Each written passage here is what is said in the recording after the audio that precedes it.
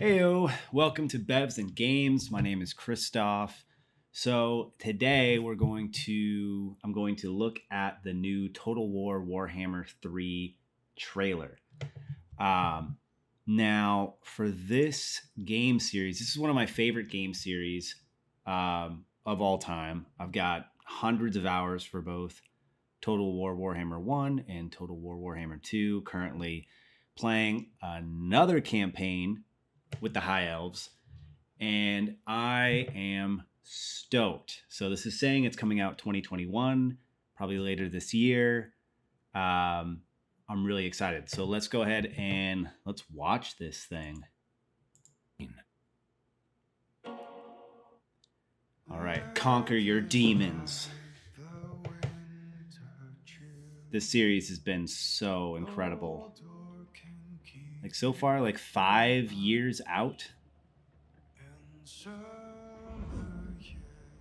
Hell yeah.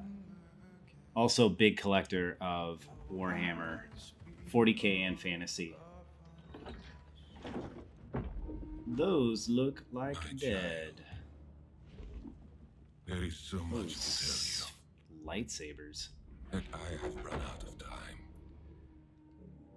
The sacrifice I made was not enough. These trailers are always so beautiful. The dark gods still feed on our transgressions.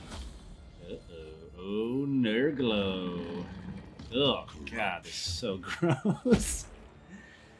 Such cool units. Obsession. Oh, man. Zinch. It's Lanesh, Zinch, and this has got to be old Corny. Hell yeah. You must face these demons. Oh, sick.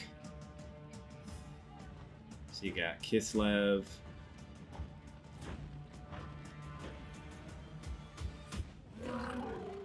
Hell yeah. Oh my god, this is going to be so cool. I'm so excited for this. The units are going to be so amazing. Oh, man. Oh.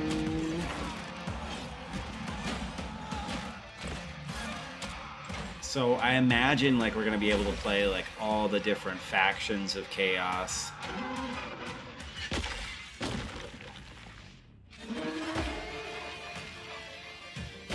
Wow. Some Frozen stuff. The rated R Frozen.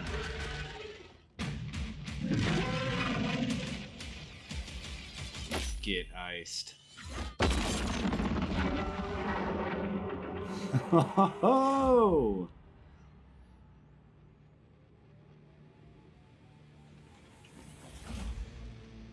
That's cool.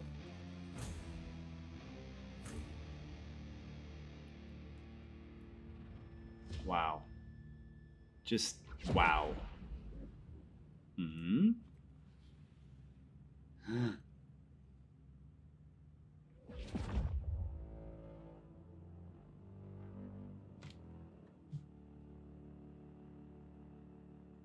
Now, let's go back and look at that. So,